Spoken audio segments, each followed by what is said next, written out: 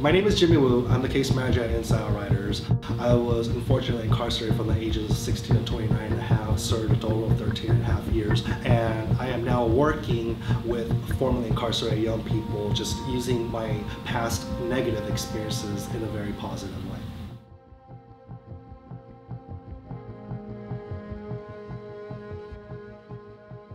Because I didn't know what I was supposed to do. I didn't have anyone to turn to. It's not an excuse, okay? I'm not saying it's an excuse, it's a reason, it's an explanation. So, you know, when I was just out there with my friends, my decision making was completely way off. I thought, hey, you know, as long as I go and I take a car, it's just a car. I'm not gonna be hurting anyone. I'm not gonna go and, you know, kill someone or, you know, hurt them in any way physically. I didn't understand emotional trauma. Even though I was going through it myself, I didn't know that what I was gonna do was gonna inflict emotional trauma upon innocent, you know, people.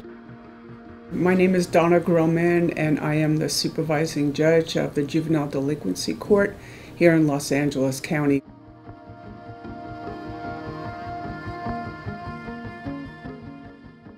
Well, I think that Prop 21 was based on a lot of myths.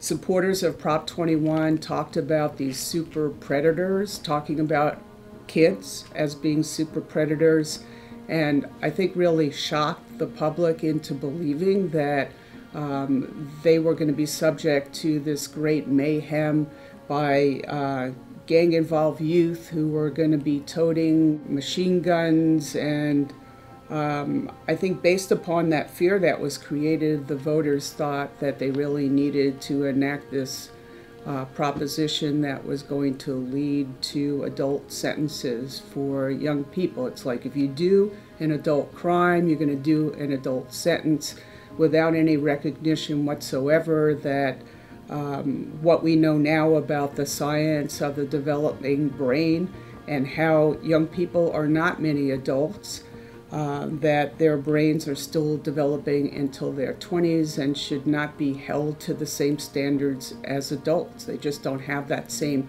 capability as adults do in terms of impulse control and even being able to understand the consequences of their actions. I'm Nell Bernstein, and I'm the author of Burning Down the House, The End of Juvenile Prison. I had to grapple with the notion of the super predator, which is this idea that a couple decades old now and entirely discredited, but still very much in the culture, that we need harsh laws because we've got a generation of young people of color, and it was very explicitly a racialized idea, who are, you know, heartless, soulless, no concern about others, would just as soon kill you as take your iPhone. Just a really ugly portrait. You have to give kids a chance. If they're not mentally mature, and its research has proven you don't reach maturity until the age, mental maturity by the age of 25, you have to give them a chance. Throwing them in prison where they are only going to learn to do worse things, that's not the answer. And these are people's lives at stake. It's not about making money, and I know oftentimes it can get really muddy because, you know, it is a money-making machine. We all know that with mass incarceration and everything else, overcrowding issues in California. It has to be about the well-being of people's lives. What is most frustrating is the delay in time that it takes to provide help to our young people. For kids who are having problems in school and are being arrested for school-based offenses, school fights, assaults, criminal threats, if they were dealt with immediately at the school level, I think that they have a much better chance of being successfully rehabilitated instead of wending their way through the juvenile justice system, waiting out in our waiting rooms with older youth who are more criminally sophisticated, who then become their peers, waiting for services that may be too expensive for their families or may not be available and have waiting lists. I just think we need to look at the best place for our young people to get help, and that's where it should occur, and it's not the juvenile justice system. Prison is not a place for rehabilitation. It has always been designed for punishment. I don't care what people say, because I have been there. I've seen the rehabilitation efforts that are not in place. I was going to say in place in prison, but that are not in place.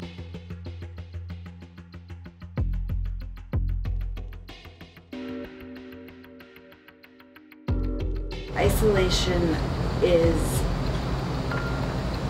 painful for anyone, and I think that's why we impose it as a punishment, even if we don't use the word punishment.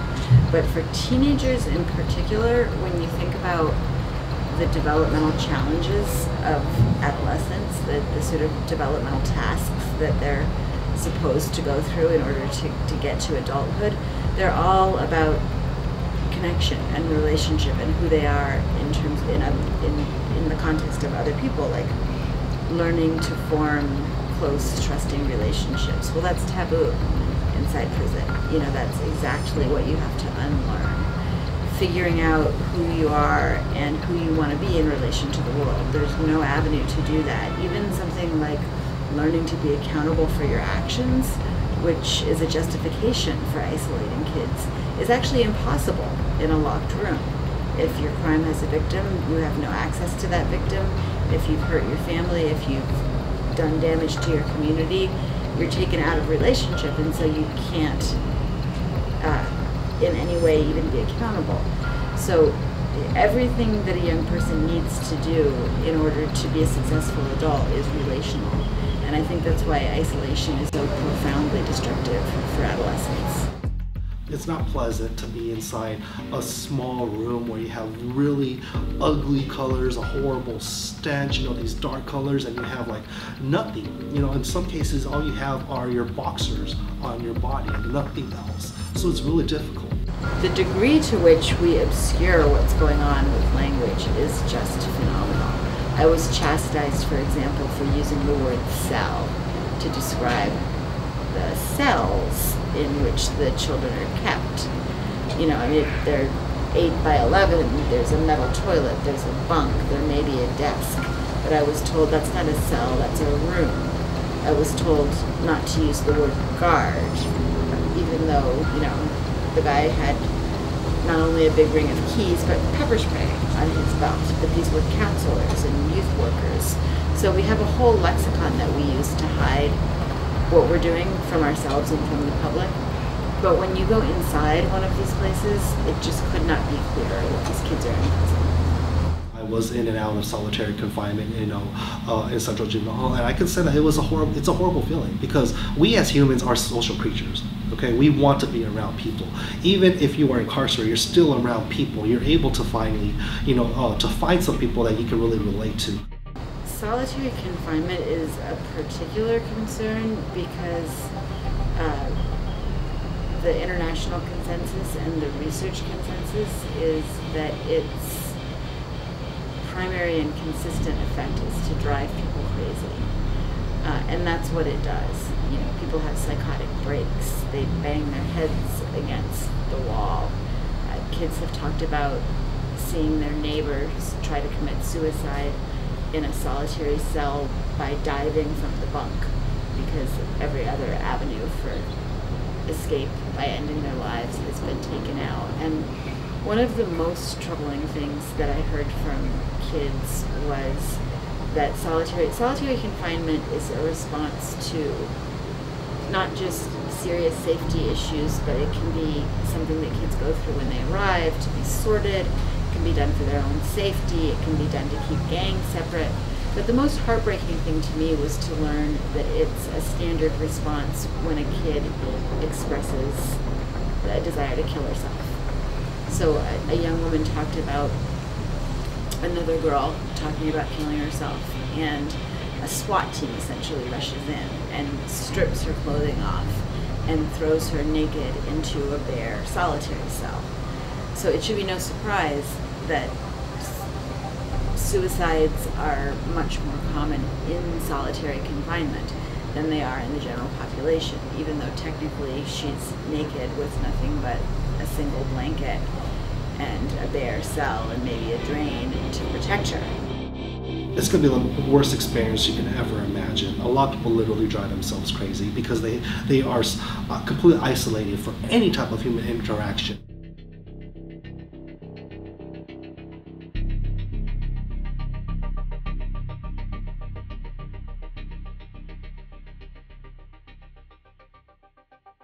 For example, my research assistant talked about getting into a fight on the basketball court while he was locked up, and being not just pepper sprayed, but having a guard approach him with a device that was a fogger meant to clear a room in the case of a riot, and spray it directly into his eyes, and then from there be placed in solitary without any medical attention or any opportunity to clean himself.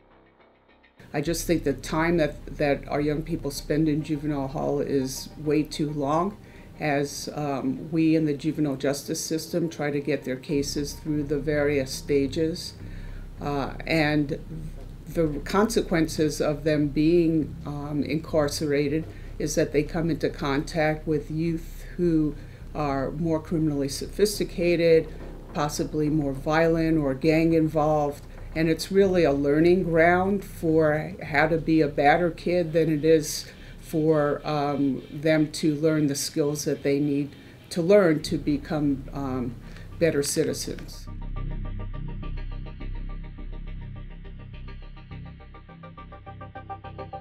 Right? So you have these young people that are still capable of being taught all these critical skills that they're going to need to have a successful reentry, a successful life out here. But we're not really we're not really doing our part, to really provide them those opportunities. So it's very hard to match exactly what they were doing in school before. A lot of the kids end up repeating material that they've already gone through because it's a different program. There's also the problem of when they get out of the facility of trying to re-enter and finding their place in the community when they've missed out on a lot of what has transpired in their regular school environment. So a lot of kids just never recover from that interruption in their learning. If you have under a 9th grade reading level, then you are forced to go and take on some educational classes. These classes are a joke. Okay, a lot of the teachers that are teaching, they're not there for the right reasons. It's like babysitting. I just come show up, I throw a textbook in front of these inmates. As long as they're not fighting, amongst themselves or killing each other, that's all that really matters. I mean, every disruption of their education is going to lead to negative results. And I think that a young person's connection to the education system is probably the most protective factor that there is. And when you interrupt that and take them out of their learning environment, then you're taking away that support, which may never be regained. One of the things that people are beginning to talk about is the difference between what we're willing to invest in incarcerating a kid and what we're willing to invest in educating a kid. And I think nationwide we spend something like $80,000 a year to lock a kid up, and an average of about $10,000 a year to educate a kid.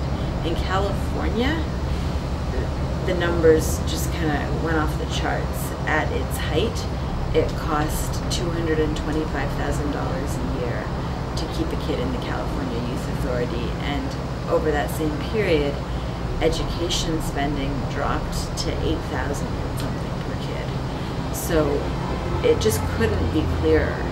We were disinvesting in kids because we were investing in controlling them. And the really sad thing about that statistic is the kids know it. The message that they get from that is, this society will spend anything to control me, but nothing to invest in me and help me grow. It costs a lot less to our community to have a young person spend the time in the community as opposed to being locked away. Our camp system, our camps are in very remote locations, so it's very difficult for parents to visit. So it's much better when there are community solutions that are available to our young people.